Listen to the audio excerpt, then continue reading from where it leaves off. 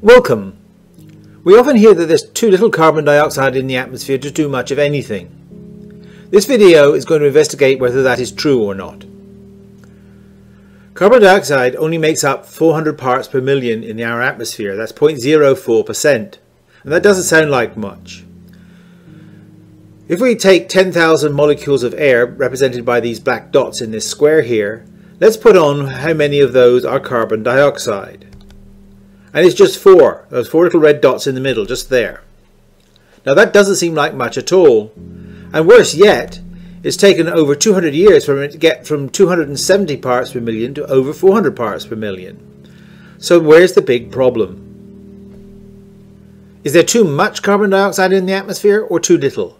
Some say there's too little to be warming the planet and causing all these droughts and high temperatures all around the planet.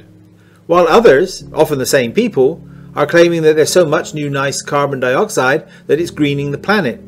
As far as I'm concerned, you can't have it both ways. What we're talking about here is the greenhouse effect.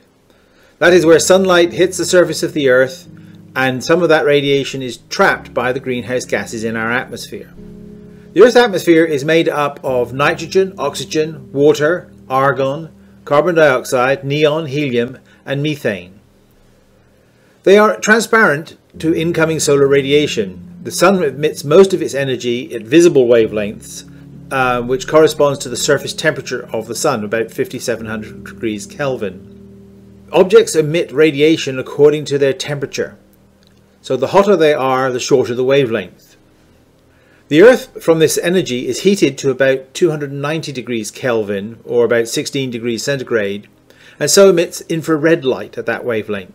In other words, heat. Some of the gases in our atmosphere are transparent to infrared. Those are nitrogen, oxygen, argon, neon, and helium. While others are not. That's water vapor, carbon dioxide, methane, and the other trace gases. Those help to heat the Earth. We often hear that the greenhouse effect does not work. Well, let's see if it does. Just a simple experiment will prove that it does. Let's take the Earth with an atmosphere that has an average temperature of about 16 degrees centigrade. Now let's compare that with another body that's the same distance from the Sun but doesn't have an atmosphere. We call it the Moon. The average temperature of the surface of the Moon is minus 16 degrees centigrade. So that shows that the Earth's atmosphere is helping our planet warm by 32 degrees centigrade. Without that effect, the Earth would be an ice planet.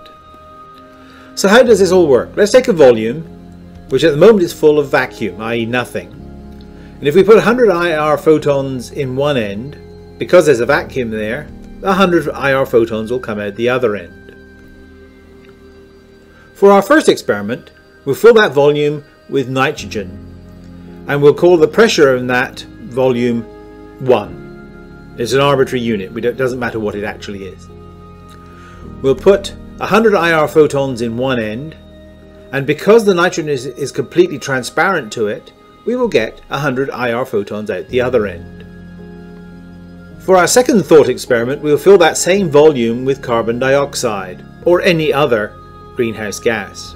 We'll fill it to the same pressure, 1, and then pass the same 100 IR photons in at one end. Now the carbon dioxide is not transparent to the infrared photons, and say there's enough carbon dioxide in there to absorb half the infrared photons that are put in the front end, so that means we'll only get 50 IR photons out the other end. But note, the percentage of the atmosphere that is carbon dioxide at this point is 100%. For our third experiment, we're going to mix the two volumes. So we have equal amounts of carbon dioxide and nitrogen. So the total pressure in there is now 2 instead of 1.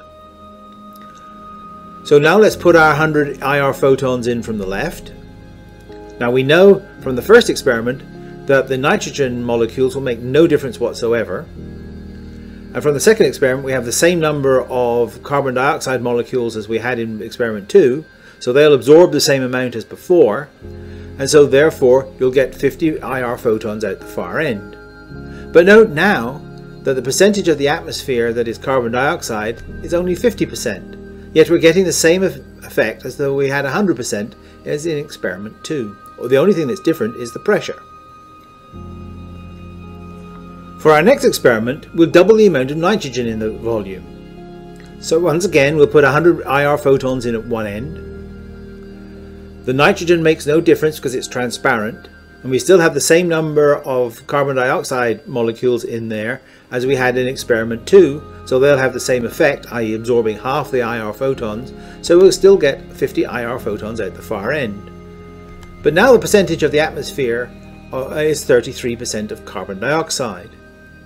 So we get the same result whether we have 100% carbon dioxide, 50% carbon dioxide, or 33% carbon dioxide, because in each case we have the same number of carbon dioxide molecules in the volume. So it's not the percentage of the atmosphere that's the absorbing gas, it's the partial pressure of the gas. The pressure in each case for carbon dioxide is 1.